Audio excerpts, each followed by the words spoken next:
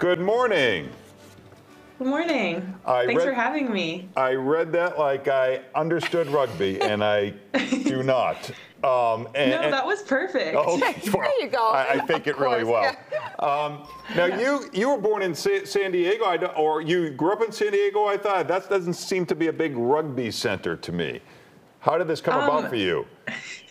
I grew up in San Diego, but my dad is South African, and I was born there actually before we moved to San Diego. So I had some rugby influence, but I only started playing once I went to school, to college, when I was 18. Sarah, when you first saw and considered rugby, it's just such a physical sport.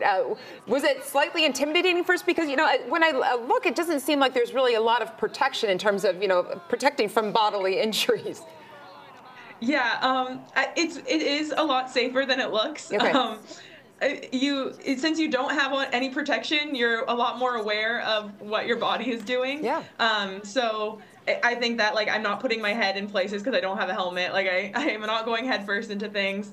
And yeah, and when I first started playing, I think that's what would always make me run really fast, was because at first I was really nervous and really scared to be tackled. So it does make you run faster. But if you started in college, your learning curve was pretty quick. How were you able to excel so quickly?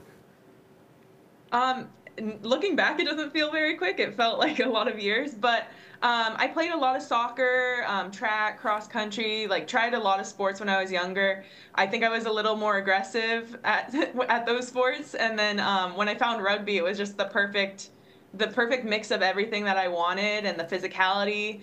I think I always wanted to play football as a young girl, but never found any leagues or anything, didn't really look into it. So once I got to college, rugby was a perfect answer to all of my sporting prayers, I guess. So this is your first Olympics, right?